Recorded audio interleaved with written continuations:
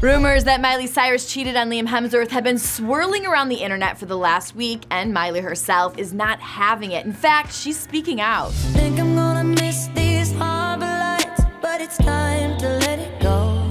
About 24 hours after Liam officially filed for divorce, which we're hearing was somewhat of a shock to Miley, she took to her Twitter to defend herself against any cheating rumors, admitting when she was in her 20s, she partied, experimented with drugs, and did a lot of crazy things, but insists since her and Liam had reconciled, she'd grown up, saying, "I can admit to a lot of things, but I refuse to admit that my marriage ended because of cheating.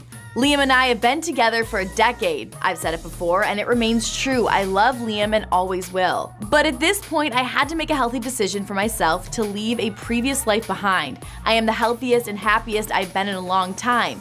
You can say I am a twerking, pot-smoking, foul-mouthed hillbilly, but I am not a liar. I am proud to say I am simply in a different place from where I was when I was younger." Speak your truth, Miley. Now, since Liam and Miley have announced their split, Miley has been romantically linked with Brody Jenner's ex, Caitlyn Carter.